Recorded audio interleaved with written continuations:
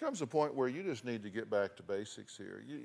Look, I would rather go to bed at night in a stripped down one-bedroom apartment with a window unit and be at peace when I pulled those covers up around my neck than I would be living in a 4-bedroom brick house in some neighborhood that was the site for hell.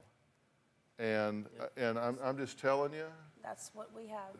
This is a time that you two should sit down and say, you know what? We came together, we formed a union. We made the choice to bring innocent, unsuspecting children into this world that depend on us to nurture them and protect them and provide for them. And we need to do that mentally, emotionally, physically, financially.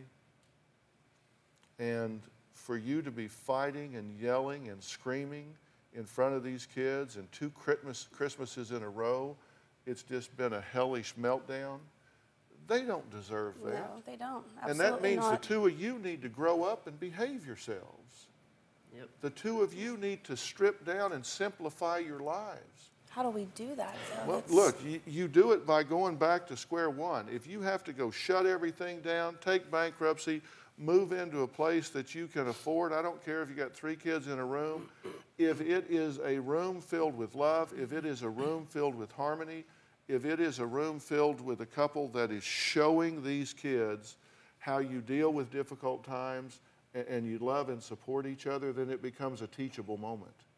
And what you're doing now is scarring these children for life. Absolutely. And when they grow up with what you're showing them now, their chance of being exactly the same way when they grow up is really, really high. Yes. But at some point, you guys have to decide, you know what? We need to stop this childish, ridiculous, yelling, fighting, everyday agenda and be mature enough to put somebody's interest ahead of our own, and that's our children. You need to calm down and shut up with all of this yelling and screaming.